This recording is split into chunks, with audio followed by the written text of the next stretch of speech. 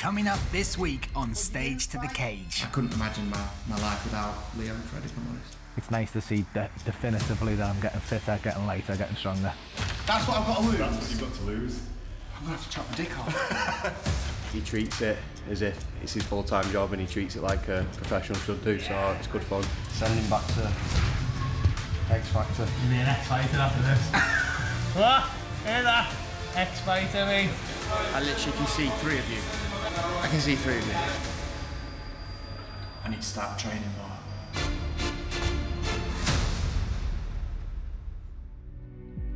So we have a date, November the 4th, we have a venue, the AO Arena in Manchester, and we have our two guys, Jake Quickenden and Paul Smith, putting themselves through 10 months of hell, sacrifice and preparation to make the walk to fight each other.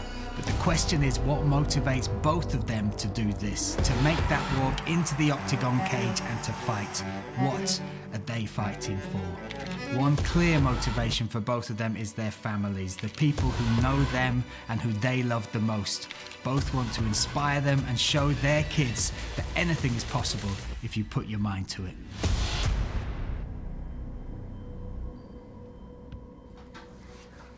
One. 1-8. I'm going to check your heart rate. Ready? Let's have a listen. Let's have a listen. Yeah, healthy. Healthy heart. Leo, listen. Be like this on the night.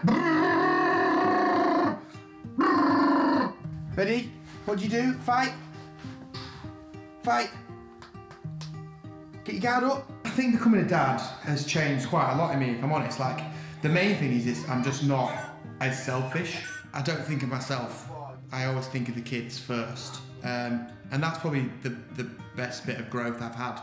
I feel a better person for having kids. I feel I couldn't imagine my life without Leo and Fred, if I'm honest. Hey, should we just let Daddy clean up? The thing I love most about Jake is the fact that he's such an amazing dad. Like, he honestly puts Leo before anything, like even me, and he would do absolutely anything for him. Like, Leo genuinely is as well. So we actually met in Ibiza, which is why we got married there. Jake was on a lad's holiday and I was on a girl's holiday, and we kind of just like crossed paths when we was at Pikes, which is like not even a club, it's like a little bar. She couldn't take her eyes off me. Yeah, couldn't take her eyes off me. And yeah, we met up a couple of times whilst we was in Ibiza, and the rest is kind of like history. I met him when I went up to Leeds when we came back, and then met him a few times, and then he kind of moved down, and now we've got Leo, and we're married. That was it. So that was the fourth one. The frame's obviously broken, so now the photo's just been stuck in one of the vases. So there, Leo again, me and Fred, and another one of Fred. And a tape measure. Don't know what's been getting measured in here. I could give you a list of things that are annoying, but narrowing it down to the top 3, I would say... 3, yes. You only asked for 1. I heard it in there, you only asked for 1. So number 1 would be Jake always thinks he's right. So whenever we have an argument, it's like Jake's way or no way. Number 2, relating it to boxing, that he's so competitive to the fact that, like, if we were to play a card game and he was to lose, that's like end game. He just like can't deal with that. And I would say number 3 is that he's super messy. Do you know why I am like that? That's because of my upbringing. Is it your dad? My dad was like that. My dad was a massive influence on my life, like on my sport, on the way I was competitive, on the way he always pushed me to be better. He always accepted if I did lose and said, you brush yourself off and you go again as long as you're giving 100%. And yeah, my dad was a real motivator. So I guess I've taken from my dad is to just kind of be understanding but motivating. And that's what I'll do. I'll never push anything on the kids. Like, Freddie's loving football at the minute, so that's great, but tomorrow he might love something else, and then you just support him in that way, don't you? So I'm going to be like my dad was, and he was a friend and a dad. So I just said some weird TikTok thing. Always like this. You want one, Leo? Oh, I already cracked. Oh, that's already cracked. Okay, you do it. Leo, do it. Oh no, Fred's going to do it. Go on then. You give it to Leo. I did it. Leo, do it. Oh my god, he did. That's a hard boil. What are you doing that for? I want to eat that, so to make sure you don't put it in. Why did you give me... Is mine hard-boiled? They all are. Oh no! Oh my god, so... Yeah, well done! Yeah, I opened mine. Done. I've seen him do the one fight, which he absolutely smashed. And I know he's going to train so hard and he just won't want to lose. So I'm actually not too worried about it, to be honest. He's like a human. He just chills, he's got a life of luxury. Everyone treats him like a king. And so it should be. And so it should be. I think this day and age, people don't want to work hard for things. And getting in the cage is something that you have to work hard at. But hopefully with hard work, I'll get to a point where I'm pretty good. How many's that? 8. 8. He does it all the time, same. I think it's just his favourite number. 8 or 2. 8 or 2. What do you want to do? If Leo asked me why I decided to get in the cage and have a fight, I'll just tell him because I like to step outside my comfort zone. I like to test myself and try new things and show him that anything's possible if you want to do it with hard work. So that's what I'll say. Just never stay in your comfort zone because you don't learn anything from it. Step outside your comfort zone and test yourself. We don't always just put me on the TV, by the way. That doesn't always happen. That's just because I was on Loose Women yesterday and Soph actually forgot to record the last thing I was on. No, it was a live competition. A quick live competition. And I thought you would watch it, and you never did. No, because it's just The a live support this is just presenting. wasn't there, okay? I just didn't feel the support that I needed. I hope you supported me and not Paul for this fight. Oh, maybe. Maybe. I quite like his jokes. He's funnier than you, I'm going to support him. If you've annoyed me that day, maybe Yeah, I'll go, so that's knock him fine. out! Yeah, I get knocked out and so jumps. Oh, shit!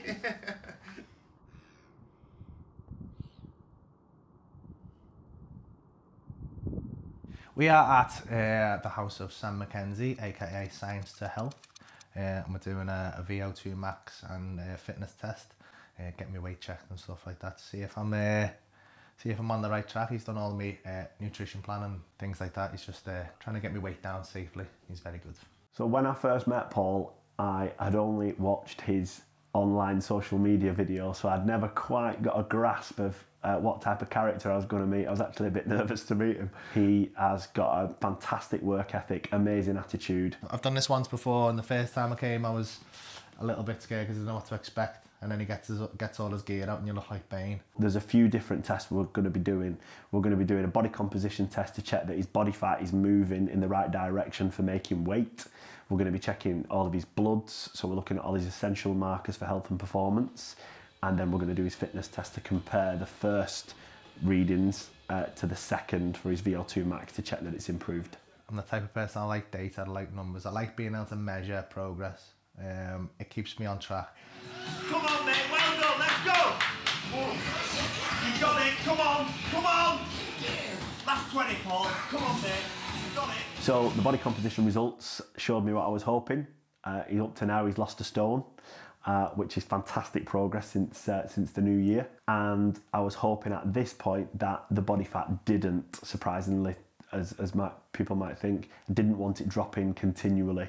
I wanted him to have maintained for a while, so we let all the metabolic markers reset to baseline, him have a proper good recovery and feel fully replenished during his training, and it looks like he's done a good job of that. That was better than I expected. I felt great on the treadmill when we were going.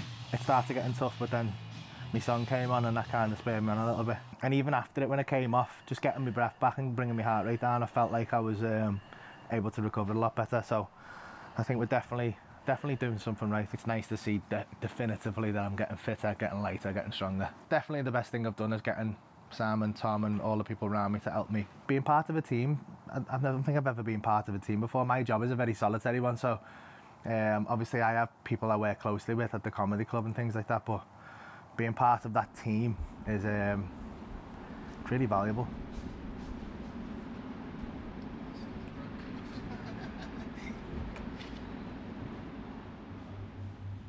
93.3. So we wanted to sort of give you a visual representation of this. So just I've got. So you're going to give me something that's like 17 kilograms? How am I going to get to 90 to 77? Mate. So Jake, this is we're going to give 17 bags of sugar there. That's 17 kilo. That's what I've got to lose. That's what you've got to lose. I'm going to have to chop my dick off. No way. 17 kilos. I need to start training more. Well, I'm 35 and I do ache a lot after I've trained. I know tomorrow will be a struggle getting out of bed. So that's quite a scary thought really, isn't it? Because at 21 I could just jump out of bed like fucking ninja. And now I'm struggling. So yeah, I guess that is a bit of a worry, because the last thing I want to do is make Paul train loads and then I get injured. That'll be the worst case scenario. And if I'm the same, imagine I step on and I lose 17 kilograms and make 77 in like a few days before one of us gets injured, and then we've made the weight and we can't fight. Yeah, hopefully my body will hold up. I'm hoping like the years of keep looking after it means it might. But like my shins are just always bruised. All the hair's falling off my legs. I don't know what that's from. That's from kicking. I kick that hard, my legs fall and my hair falls off. Get ready for those leg kicks. Fucking hell, chop a tree down. Oh, you're up about it.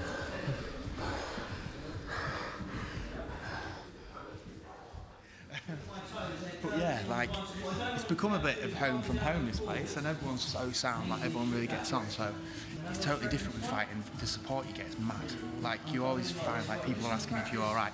They share your stuff on Instagram without you asking. Like, it's a bit mad, like it's a weird, and it's because everyone knows how hard it is. You try and keep people humble, you try and keep them where you think they should be, but he's standing out, do you know what I mean? And it's not because of what we're doing here, yeah, there'll be little bits of that, but it'll be mainly because of his attitude, his determination, and what he wants to achieve at the end of it.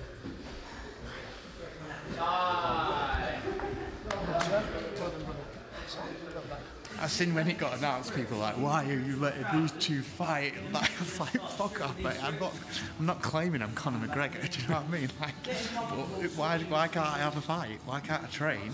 I'm going to take it serious. I'm going to train my ass off. Keyboard warriors, they'll never get in the ring, would they? Bring that, so yeah, that's it. I want that. So go back one step, Jay, go back.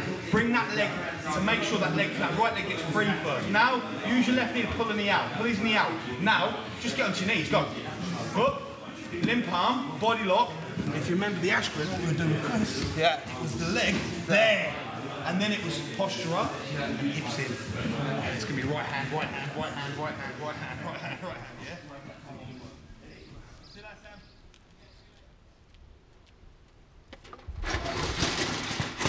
Sam? We are at Charlie Bowling Wrestling.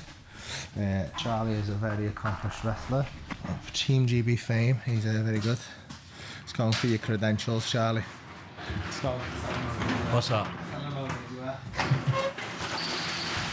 Nothing quite as sexy as putting wrestling boots on. You'll be alright, kid. Honestly, my dogs have like never been in contact with anybody else's dog, so I wouldn't want them bloody ripping his head off. That'd be a terrible state, wouldn't it?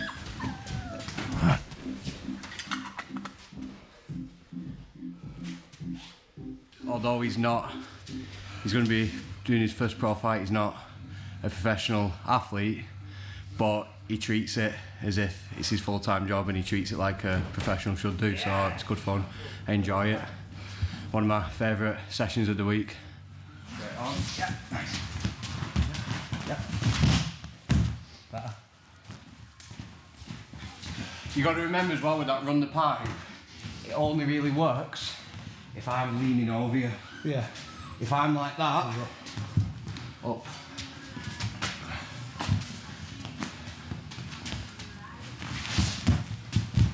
Yeah, go. Move your feet more, but it is better. Just working on basics. I mean, we've not got a lot of time to, be good at everything. So just basic attacks, defences, and just getting him like sharp, really, ready for fight there.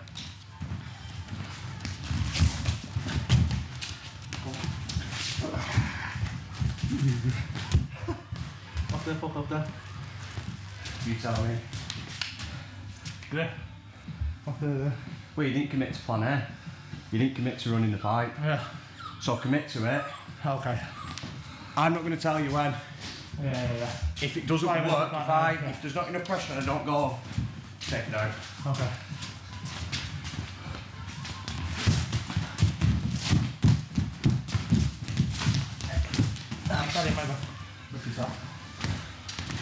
When you're taking it out, make sure you're not going like that, because then you can kick and turn away. Oh yeah. Make sure. Yeah. Send him back to X Factor. You'll be an X Fighter after this. What? Hear that? X Fighter, mate. Fair play to Paul. I think he's a good opponent. Like I'm not a guy that talks shit anyway, so I'm not going to talk any shit. You know, I respect him for one, he trains anyway, but for doing it, do you know what I mean? Like, he don't need to be doing this, so fair fucks to him. I think it's a great opportunity for both of them to bring new eyes to the sport, especially for UK MMA. It gives people the opportunity to see a different side of it. Do you know what I mean? It's not as barbaric, it's not as brutal. We're not thugs, you know. Like there's a science to it. There's a protocol to it. There's training. There's science back training. Do you know what I mean? It's real. My family's everything. So to be away from them is hard work. But it's something that I want to do. It's something that I want to test myself. And the training's going well, man. Like, I feel good. The rolling's strong, and I'm definitely getting better at rolling. My striking feels good. So, and we're nowhere near the fight yet. So, just taking every day at a time. Making sure I try and eat before I train. That would be handy. I literally can see 3 of you. I can see 3 of you. And you're ugly, all 3. Fucking hell.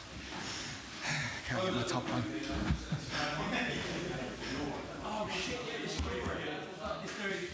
It's because they're fucking scared you now about the weight.